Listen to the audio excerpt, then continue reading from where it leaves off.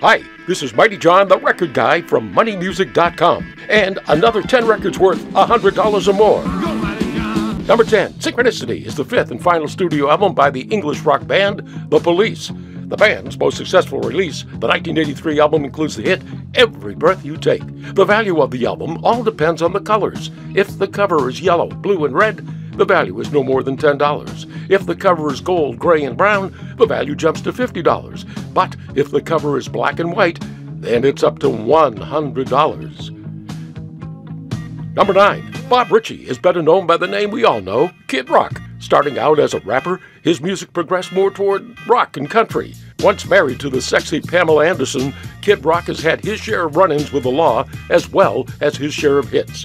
His arrest may have given him some street creds as a rapper. In 1993, Continuum Records released the Kid Rock album, The Polyfuse Method. A copy can get you $200 today.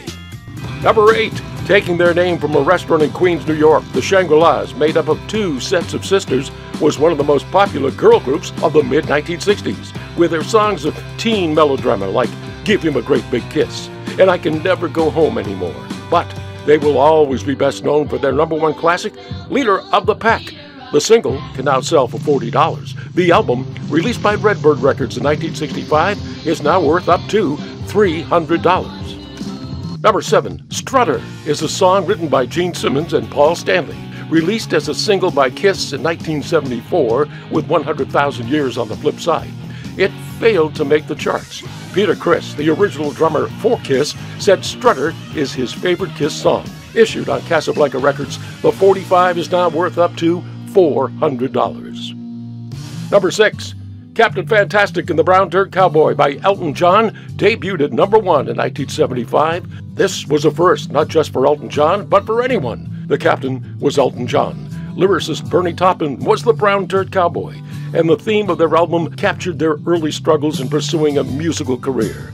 The album, released on MCA Records, is worth up to $15 on black vinyl, but a brown vinyl copy, as seen here, can get you $500 today. Number 5.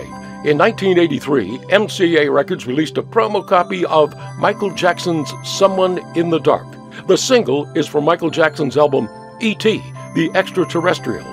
That album is worth up to $50. The album went mostly unnoticed as the Thriller album was released about the same time. The single of Someone in the Dark can get you $1,500 today. Add up to another $250 for the picture sleeve. Number 4. One of the biggest and best-known hits of the early rock and roll era is Runaway by Del Shannon.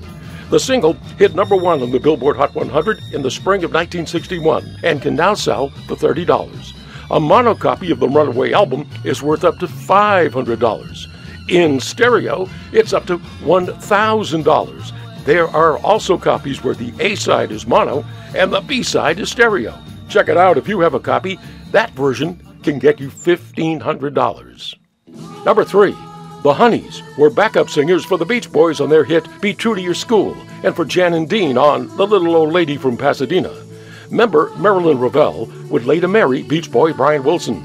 The Honeys' own singles can be quite collectible, such as Surfin' Down the Swanee.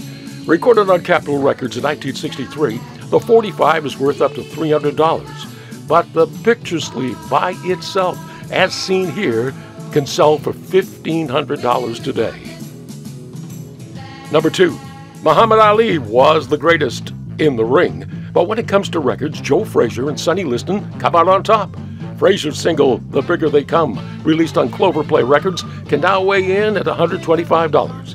In the other corner, Sonny Liston is the winner with his 1970 single, I'm a Lover, Not a Fighter, released on Palomino Records. A copy can sell for $2,000 today. Number 1, you could be in Xanadu if you own the right version of the soundtrack with ELO and Olivia Newton John. In 1980, Universal Pictures released the movie Xanadu. It was a musical fantasy, not to mention a musical flop. Xanadu might be a fun place to visit, but only if you have a copy of the soundtrack album Picture Disc with Olivia Newton John's face on the vinyl, as seen here. Also on the record are Cliff Richard, Gene Kelly, and the Tubes. A copy today can sell for $6,000. Thanks for watching. For For more information on what your records are worth, just visit our website, moneymusic.com.